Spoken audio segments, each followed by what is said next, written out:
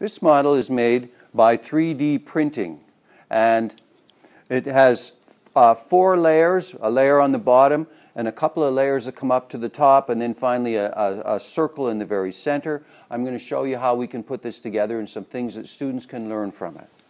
So the base is made with 12 pieces around the circumference. I put a rubber band on it just to hold it together, and it provides a spring line for the rest of the shell. I put an elastic string through the next row just to make it a little bit easier for me to build it. There we go. There's the next layer. One of the things you'll notice is that the design is such that if you put a single block on here, it will fall off because the center of gravity is too far towards the inside. But the other thing you can see is that if you lean the one block against a neighboring block, that it will stay in place. When you build an igloo, that's exactly what you do. You build this actually not as a whole line, but you build it as a helix from the bottom to the top, and so you can always introduce the latest block by leaning it against the neighboring block. So if I put in one more block here, that completes that ring. The next ring is trickier to build because it's leaning inwards more strongly, and the easiest way to do that is to build one side, put the center in, and then build the other side. And then finally I'll pop in these last couple of pieces.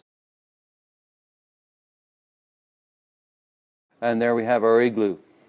The interesting thing is you can remove that center piece and there's no danger of it collapsing. Now there are a whole bunch of other things that we can demonstrate with this model. In this version, this is the very same design. I have put elastic strings along in the meridional direction in order to hold these pieces together.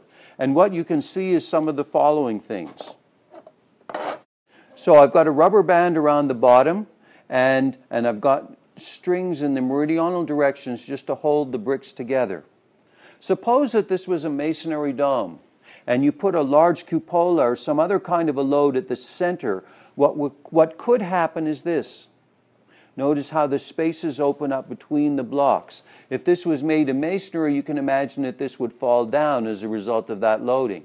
What they do in many real domes is to put steel bars or steel reinforcing in the hoop direction so that this cannot happen.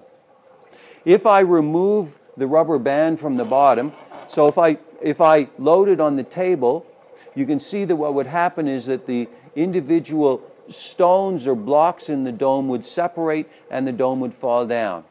If I remove the rubber band from the bottom, then I no longer have a springing line here, and if I apply a load to this, it just opens up flat. So you can see the importance of a springing line here, because then it redirects the forces upwards and inwards and causes this to be a stable structure. The rubber band in the notch simply provides a way to generate that required spring line. The other thing I can do with this model is I can put this half in the holder, I can put this on top, and then it demonstrates a spherical pressure vessel.